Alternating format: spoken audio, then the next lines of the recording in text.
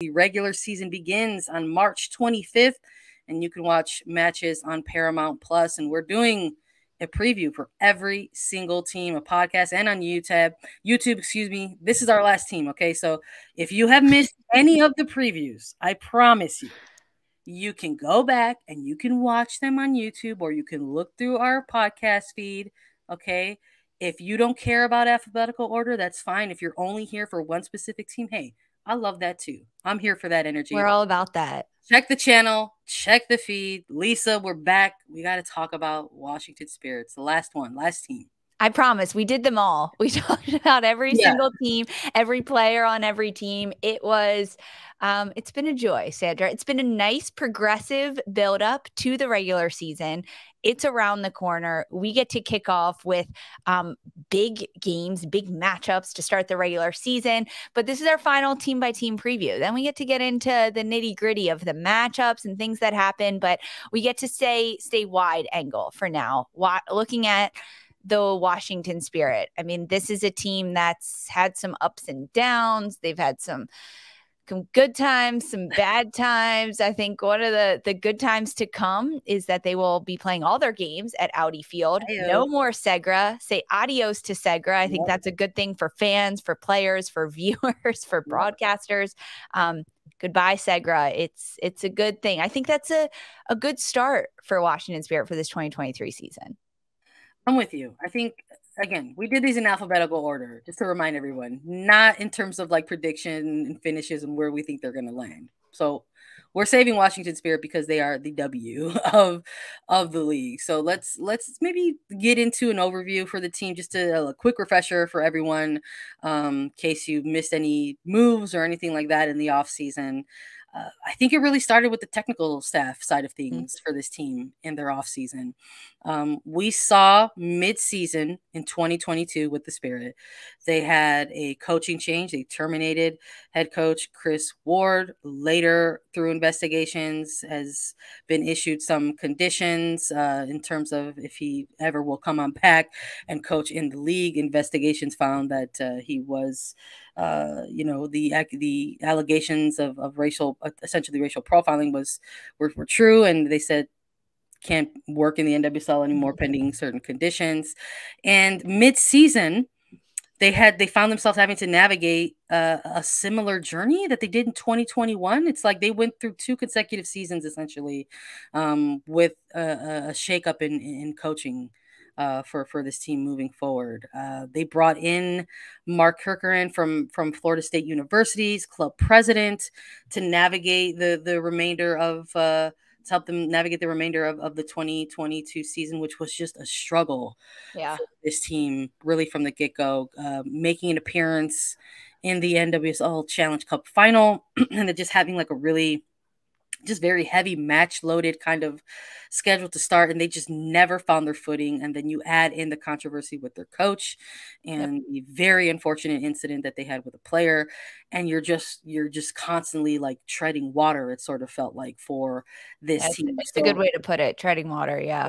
In terms of their off season, I think that's where they wanted to start. And we saw that reflected in the move. So they added pieces to their technical staff. I mean, Dawn Scott was a hire that we were really excited about. We were like, wow, they brought Dawn Scott back to the United States. She's in NWSL, going to help out with the Spirit and the technical and medical side of things. And they also hired Mark Parsons. They needed a new head coach, and they brought him back to the NWSL after he had a very brief stint with the Netherlands women's national team. A little bit of a return, homecoming perhaps. He was initially with the Spirit in their inaugural season in 2023 through 2015, but then was with the Thorns from 2015 to 2021, won a bunch of titles during his time with the Thorns. But yeah, Moriano Imaizumi was also named as an assistant coach.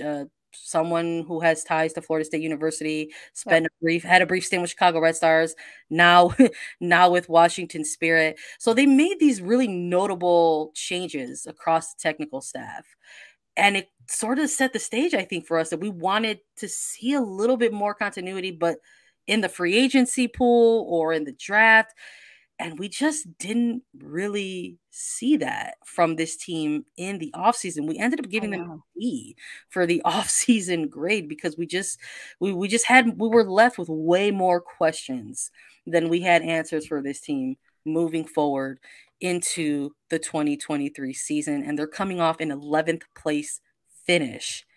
Nearly last place with a 3-10-9 record. I believe they might have set a record for draws. Yes. In 2022, it was tough. And you look at, it's like this team almost, they didn't get last place because Gotham existed. Yeah. Like it was tough. It's the truth. And you talk about only 3 wins. That's pretty bad, going from a team that won the 2021 NWSL championship to then only getting 3 wins the next year. Yeah, they set a record for most consecutive ties, I believe it was, or most ties with 10. And that's like probably one of the worst records you could set, and the worst one being the one that Gotham set, most consecutive losses. And Gotham was last place in the league last year, and the only reason Washington wasn't there is because Gotham was there. That's exactly it.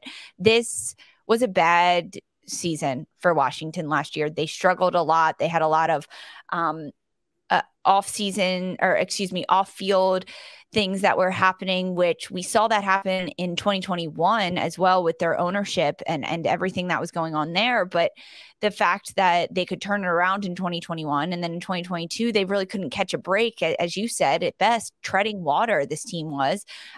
They couldn't catch a break again. And this time, I think the players were just a little bit too exhausted to translate that onto the pitch. And they couldn't get it together. I think getting Dawn Scott, pretty great. I think getting Mark Parsons back, interesting. I'm going to see how Parsons does this year. I think what he did at Portland was impressive, of course, establishing a culture, a winning culture. I think he has pretty good ability to develop young players. That's one big positive I will give him and this Washington Spirit side as we go through the roster. But other than that, I think it's going to be hard for Washington to come back from their D grade that we gave them, because they really didn't make too many changes in the offseason, and they lost a lot. And after a team that only gets 3 wins in 2022, you need to make some changes. You do.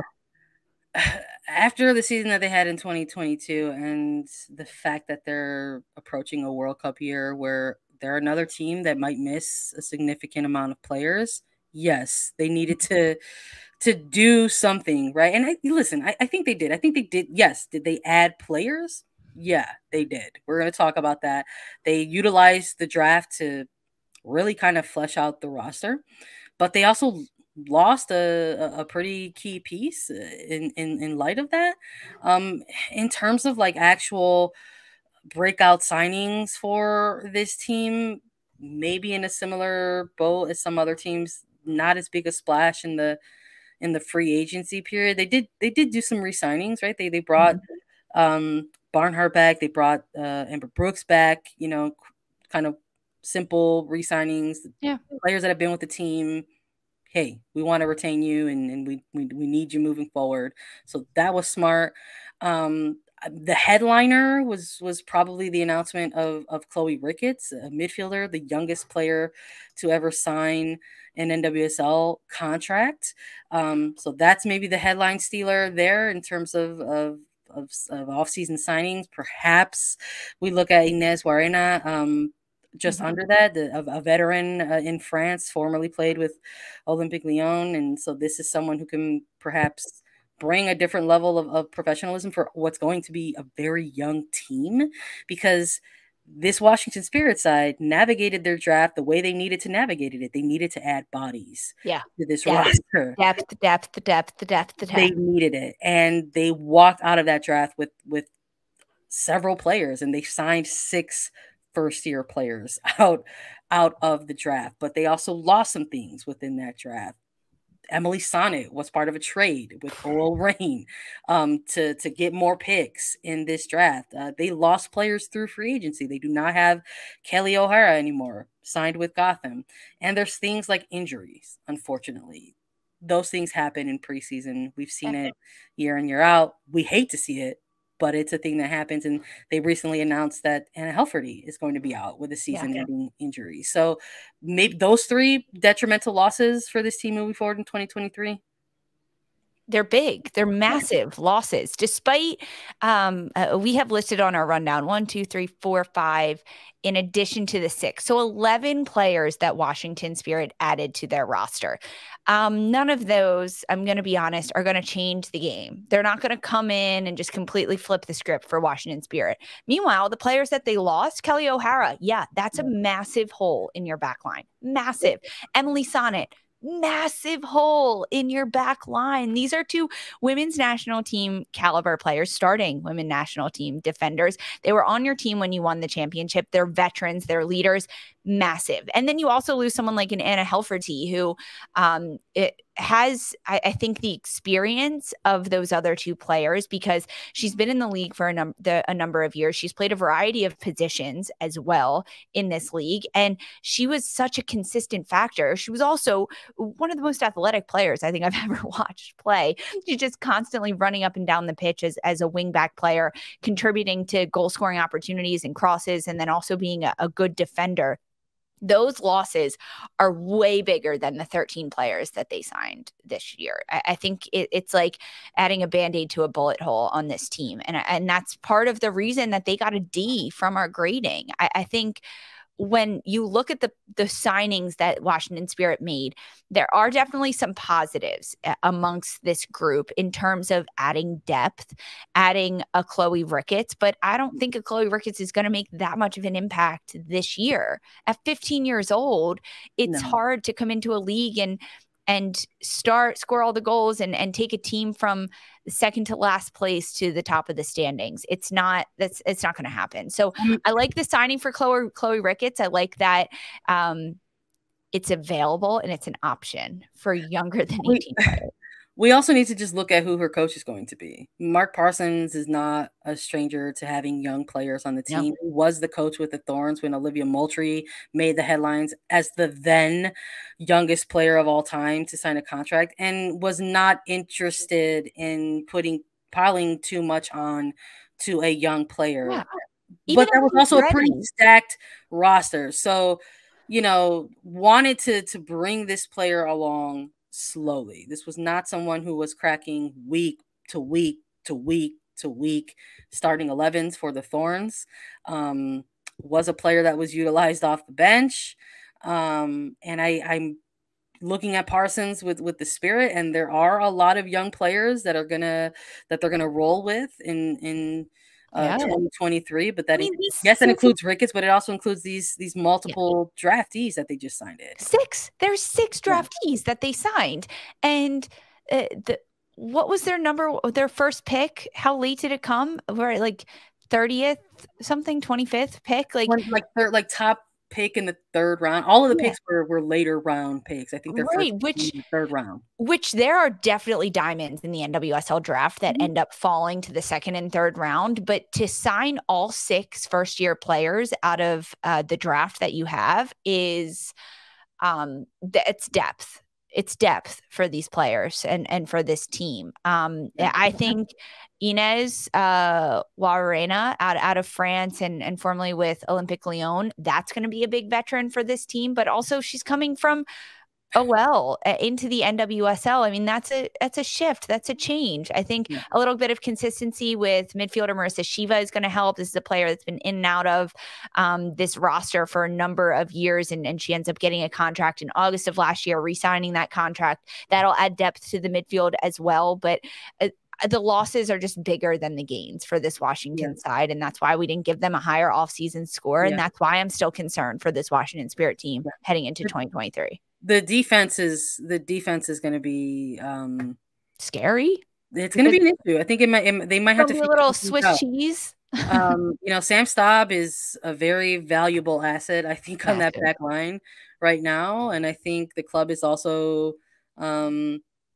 thankful that they were able to negotiate a new contract for someone like an Amber Brooks, massive out of free agency. Because I think there's a certain number of plays that they're going to really have to rely on when it comes to their defensive shape. I think moving forward into the regular season, no Sonnet, no Herrera. I mean, we didn't mention the fact that Karina Rodriguez is with Club America. She was a defensive piece at times for them as well. So big depth piece. We saw a lot of Rodriguez when the internationals were gone, and we'll talk about it. But Washington has a lot of internationals that head out during the FIFA windows, and Rodriguez was one of those depth pieces last year for them. But the only reason, like, I don't want to be preaching to the choir, but the only reason that you have depth players on a team is to get them experience, albeit limited experience throughout the year, but that way you can build upon them next year. And losing someone like a Rodriguez hurts this team because no, she wasn't a starting caliber player and she didn't contribute the most minutes last year,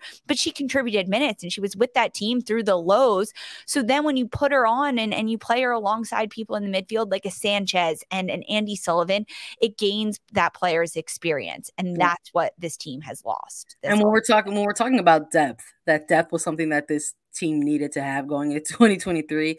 That just looms larger when you look at a player like Rodriguez, who's now gone to a different league entirely. This was a player that was drafted, one of those draft picks, was maybe going to get some time, but had very limited minutes, and unfortunately wanted to get more playing time and is now in another league. So we'll